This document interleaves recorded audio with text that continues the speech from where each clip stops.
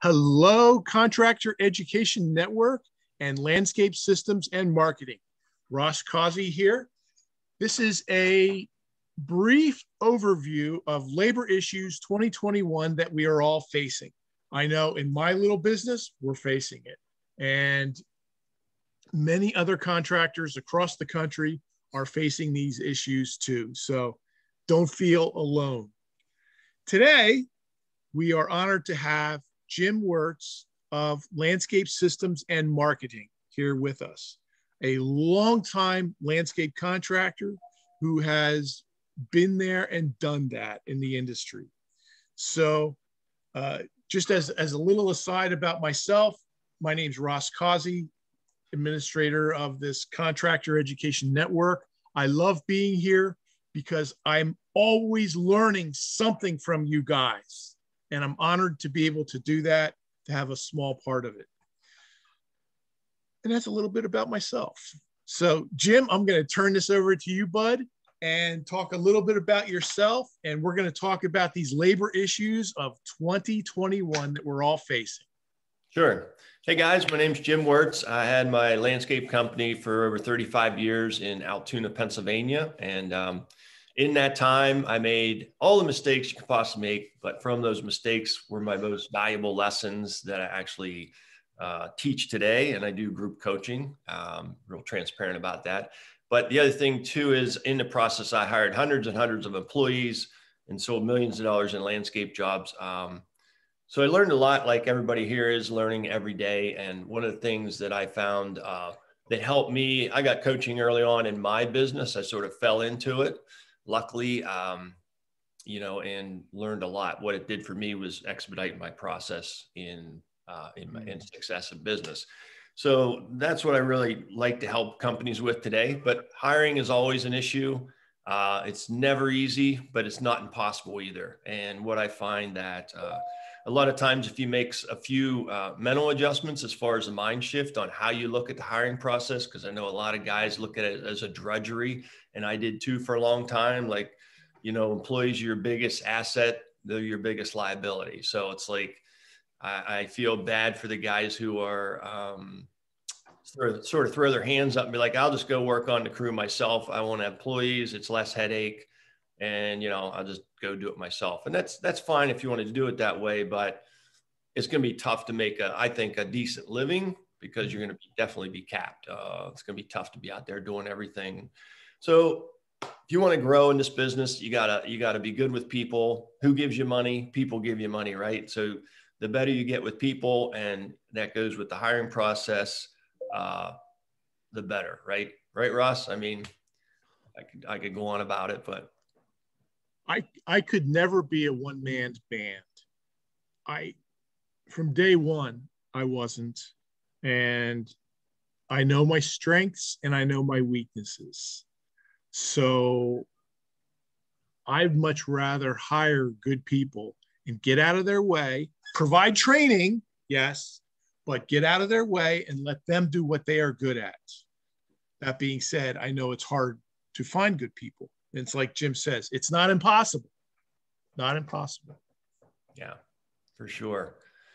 Yep. So a couple of the steps that in the hiring process, and it is a system that we teach. And part of it is basically, first of all, it's mindset, understanding that, your average employee, a guy who just wheels a wheelbarrow and comes in works for a season on the low end, that I coach guys all over the United States and Canada and put the numbers together just from their information that they tell me is, $10,000 net profit on the low end, an employee will bring you in. That's on the low end. A lot of guys is probably more like 12, 15, as high as 20 or more. So with that, it changed your outlook a little bit. So if you start looking as an employee as like a little gold nugget, so to speak, instead of like, a thorn in your side, then if you change that mindset and realize that everybody you go out and talk to or any ads you run, wherever they run, is you're prospecting basically is all you're doing. It's like a prospecting game. Everybody prospects. So the people who have the mindset to be able to prospect and have that mentality just to keep putting the message out there, you're always looking for good people. are going to get those people to eventually come into your business. Now, you might go through a whole bunch of people until you find those people, but understand that's everybody does. It's not just, you can't, I hear guys say, well, I throw an ad in and, I've got five interviews lined up, and I interviewed them, and I had to make a quick decision. So I hired a guy. What he basically did was he hired the best of the worst, meaning, he shouldn't have hired any of the five, but he felt under pressure. I need a guy to wheelbarrow tomorrow, haul block. And he appealed to me the most, right? So I hired him. And then he comes in, the guy doesn't show up, and you have all kinds of problems with him. So the hiring process, you've heard it before, hire slow, fire fast, right? And that's true. And we walk you through the process. First process is, step in the process is really just putting out as many places as you can, like ads, anything like Facebook ads, Indeed, even Craigslist. I know you're going to get a lot of undesirables in there, but here's the deal. And then the other part too, is you want to, you got to picture yourself as you have a megaphone and you're just broadcasting out, because people aren't going to wake up in the morning and say, hey, Russ Causey's looking for a good employee. I think I'll call him and give him one. That's not what happens. You have to take ownership of it and really project that message out and let people know, sound like a broken record sometimes. I know in my business, I had between 12 and 15 employees at any one time. So I was always looking for, a potential employee, because just when you had a good crew lined up, guess what? Somebody leaves, or a girlfriend breaks up with them, or some crazy story, and you get some crazy stories. But it's just understand it's part of the game. And the people that I find I work with who have good, solid crew members and continue to find these people are doing what I'm telling you to do. And that's really just being that megaphone, getting that message out there. Would you agree with that, Ross? Oh yeah, absolutely.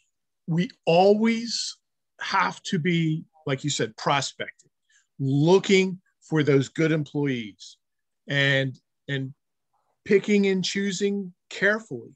I've been under that pressure of needing a wheelbarrow guy tomorrow. Yeah, I've made those mistakes.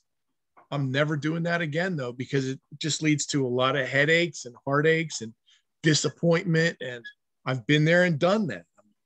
I don't want to do that. But it is pressure. I know it is intense pressure. You've made these promises, you've made these obligations, to get a certain amount of work done in a certain period of time.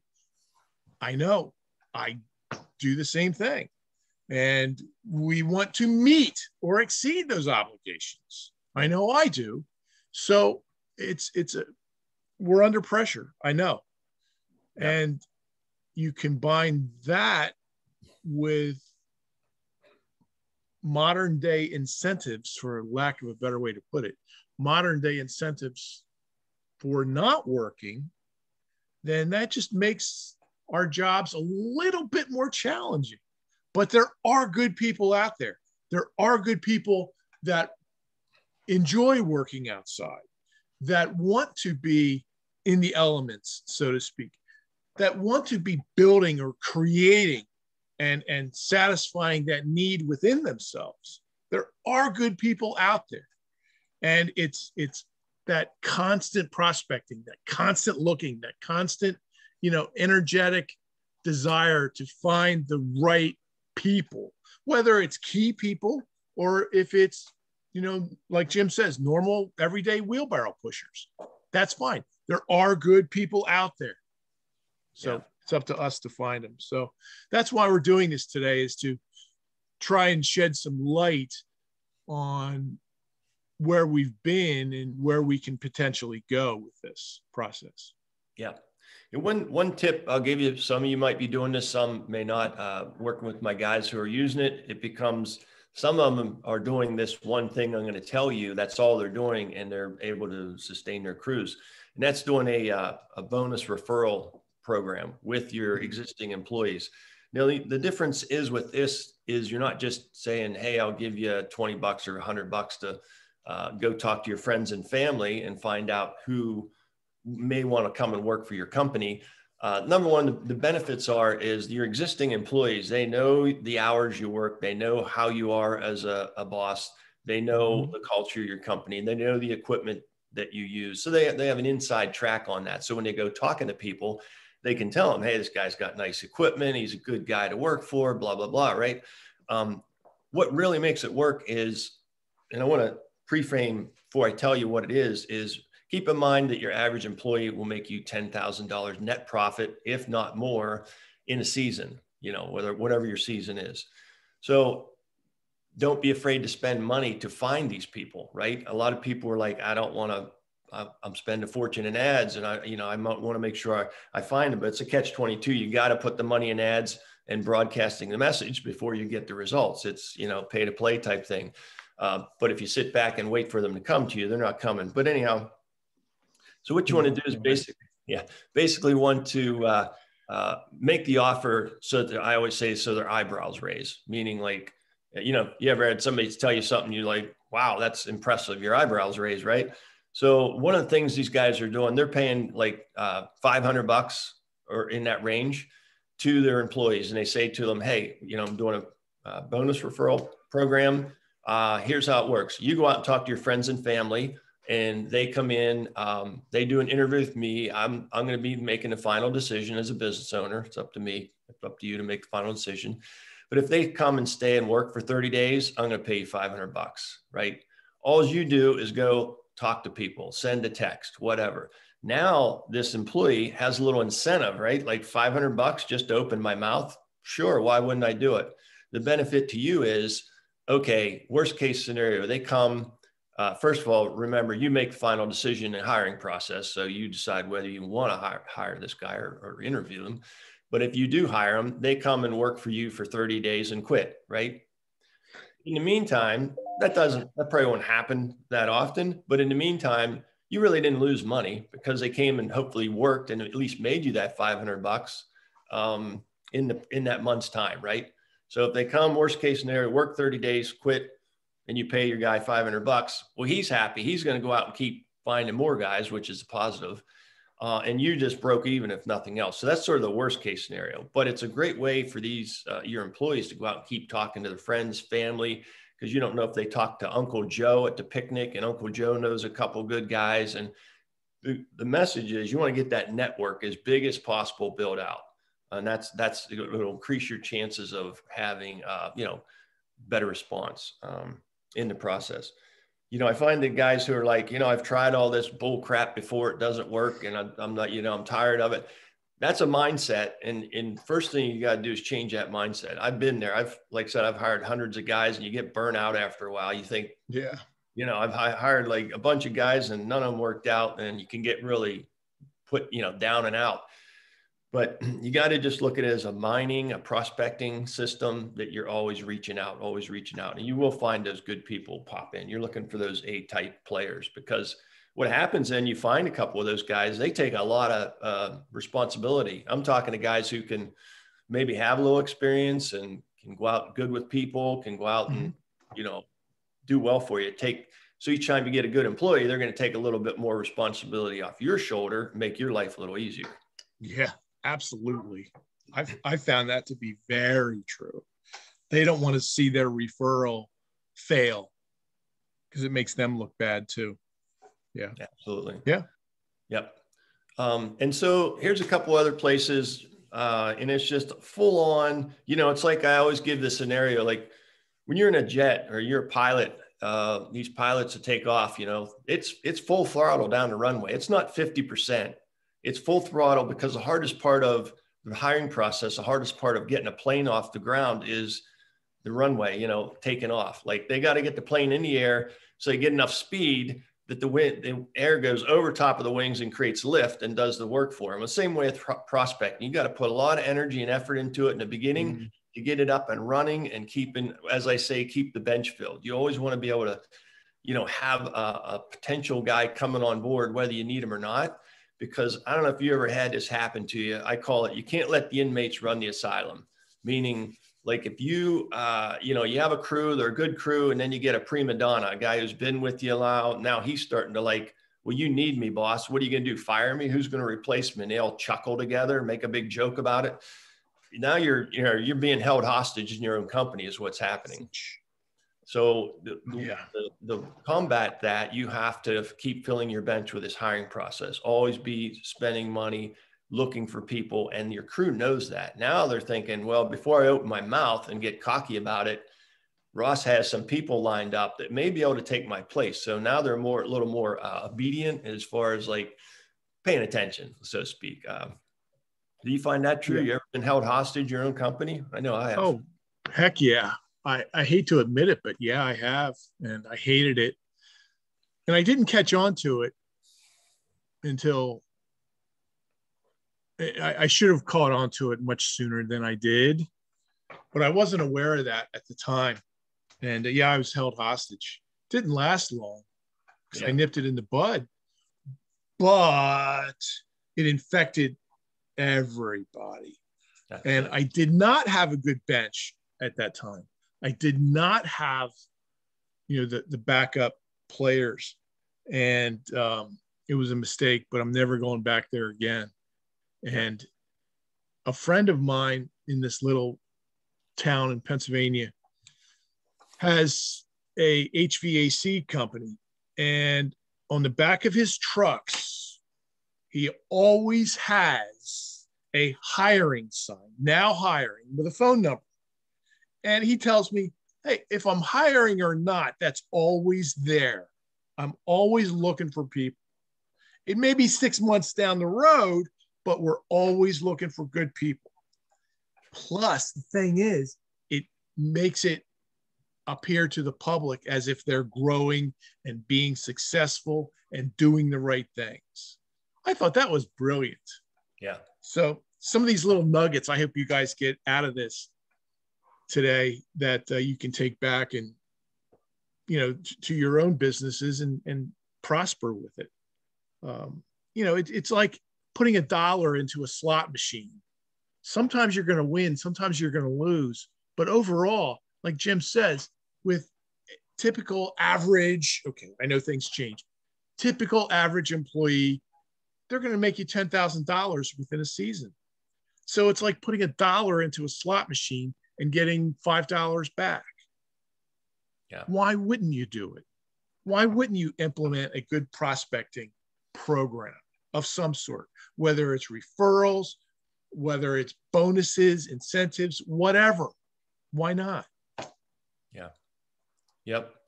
I have a couple companies that's all they do is that bonus referral, but they give a nice bonus. So it makes it worthwhile. If you give a mediocre bonus, they're not going to make a big effort, but if it's, substantial and their eyebrows raised, they're going to go out and talk because it's easy money for them.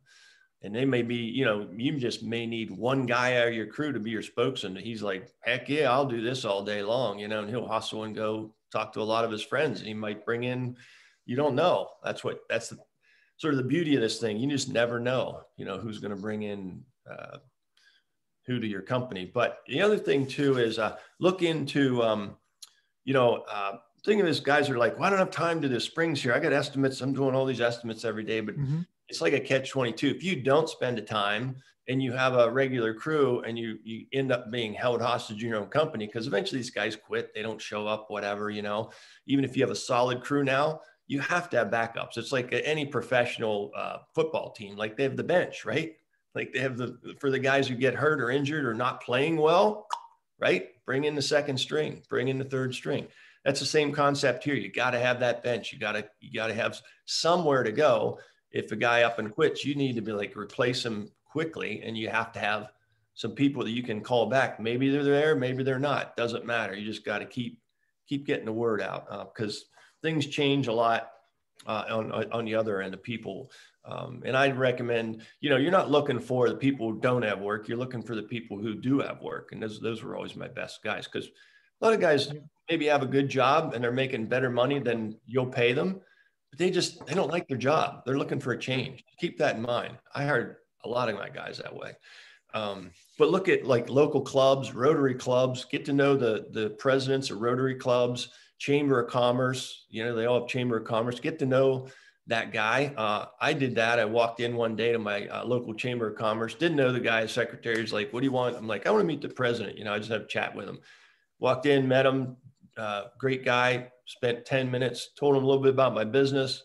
what I was doing, who I was looking for. He's like, great, I'll keep that in mind. He introduced me to so many other business owners and helped me get employees just from that one meeting. So you got to That's a great idea. Yeah. Great idea. Yeah.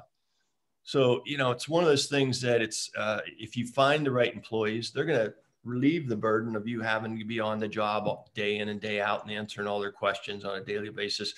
To me, that's not where I wanted to be in my business. I wanted to run it like a business and not be stuck on the job. I would go to the job if I needed to and work when I wanted to, but I didn't have to be there, but yeah, clubs, Rotary clubs, Chamber of Commerce, local tech schools, right? Local colleges, all that stuff. Here's another one that I had good luck with.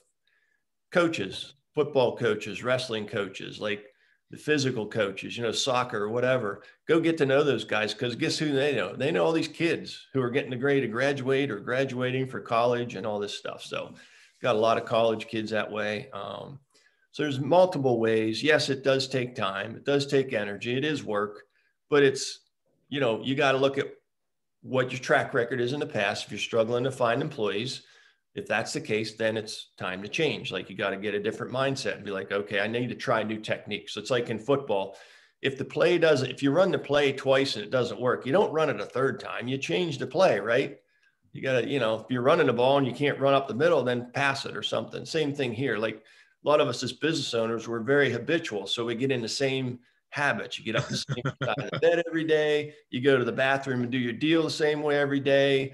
You go to the kitchen and you drink your same beverage every morning. We're very habitual. So in our mindset and thinking, like the hiring process, we tend to go back to the same old stuff, whether it's working well or not sometimes, because we get stuck. So it's easy to do that. Trust me. Very easy. I have been in ruts and I've sought help, and they got me out of those ruts and showed me a better way of doing things. Yep. I've never wanted to have a job. I've always wanted to have a business. Any one of us can have a job. I've never been interested in that. I've always tried to work myself out of my job that I have now as a business owner, because that's what I want to be, a business owner, and not not to have just a job. Yeah. Crazy. Yep. I know. Yeah, no, it's right. It's, a lot of guys just basically developed a job for themselves is all it is. Because, I hear guys like, I haven't taken a vacation in 2 years. And I'm like, man, dude, you change stuff. You got to change it. You got to like, I took my family, once I got systems in my business, not in the beginning. I made all the mistakes in the beginning, but through coaching, these guys straightened me up, and they were pretty hard on me. They're like, you need to change, bro. Why are you doing it this way? And, step up a little bit. And that really helps. Yeah. Sometimes I just need a kick in the butt. But it really helped me open my eyes to what I was doing and what I needed to do. But it helped me to take vacations, took the kids out of school. Been married to my wife like 37 years now, for 4 girls. We take them out of school in February, go to Fort Lauderdale and be like down there for 10, 12 days or longer, while my snowplow operations ran here in Pennsylvania. In the summertime, we'd go out west for 10 or 12 days while my landscape operations ran full swing. I didn't stop my operations because I left town. They kept running. And the reason I got into that, Ross, was because early on, I realized if I got sick, hurt, or injured, my family was screwed if I didn't have systems in place, because my guys would last about 2 days and the whole company would implode. So that always motivated me to get systems in place, one being the hiring system. But I want to go over like 3 more steps in the process in the hiring system that I haven't talked about yet. We'll make it quick.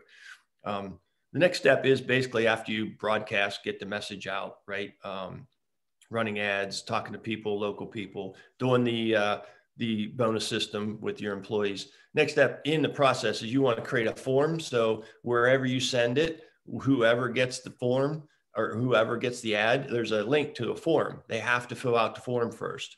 Now you're getting information about them, and they have to fill out all the questions on the form, because they don't fill out the form and they send it to you. I wouldn't hire that person because they can't follow directions, right? Simple stuff. Get them to jump through hoops. They fill out a form. You ask them questions in the form. in the one question, we even ask what type of personality they are. We don't say what type of personality you are. I word it in a different way that when I get it back, I know what type of personality they are. Why do you want to know somebody's personality type? It's really important. You can close more sales, and you can communicate better with your employees once you know how they think compared to how you think, that type of thing. I mean, that's a whole subject in itself. But then the next step after you get the form, now you have these forms. Now you can pick and choose, like, okay, this is worth my time. This one isn't. So you're saving a lot of time. You haven't talked to them yet by going through the forms. Now, once you get your forms back, you decide who you want to call.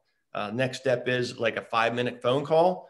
Call these people up, introduce yourself, chat with them a little bit, see what their energy level is, see if you want to bring them into the office, if, depending on what they say. And you're basically setting up the appointment for the interview is what you're doing, or not. If you don't like the call, you're like, okay, well, I'll get back to you or whatever. So then the next step, you have them come into your office or coffee shop or wherever you want to meet them for like a 20 to 30-minute interview. And in our back office, we have a whole list of questions, what you want to ask them in the interview process, so that you get the most out of the interview, and you can really help you get the information you want in that interview. Nice. Here's a key point too, Ross, is what we used to do in our businesses, which really helped. So once we thought we were going to hire a guy, I'm like, okay, I'm good with them. I would bring my foreman in, or bring one of your key players in, and have them interview him, because guess what? He's going to be the guy working with this guy. Yep. That's a must do. Yeah.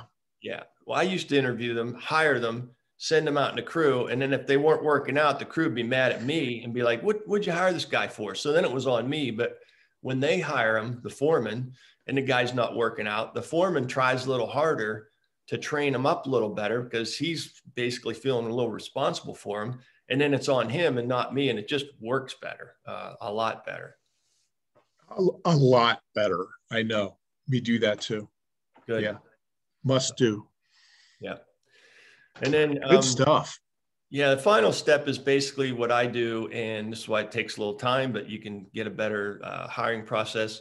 Once you say, okay, you feel pretty good, you're going to hire this guy. You never say, okay, I'm going to hire you. Say, I'll get back to you. And what I would do is get back to him in a couple of days or whatever, and then say, hey, you know what? I'm just kicking around. I got a couple of candidates. I'm trying to figure out, where I'm going to go with it. Would you mind meeting me out in the job? So I call it my over the hood interview. So I try to get them out to the job if possible, and get them out there, meet them over the hood of your truck or whatever for 10 minutes. And just say, come casual. And why do you want to do that? Because in the interview, sometimes they'll try to dress up or be a little bit who they really aren't, more formal. Not they wear suit and tie, but in the over the hood, it's very casual. So they're going to come with their nose rings and, 8 penny nails in their ears and tattoos or whatever, so you get a better glimpse of them. And they're going to come with their girlfriend or whoever, right? Because just say, come as you are. I don't care. Just show up. Really, that's the one you'll get a good look at them. Have a brief, discussion. They get to see what landscaping is, because I hired most of my guys raw. They didn't have experience. And now they're like, oh, this is what a landscape job looks like. Look, that guy's actually sweating over there, digging in that mud. He's full of mud.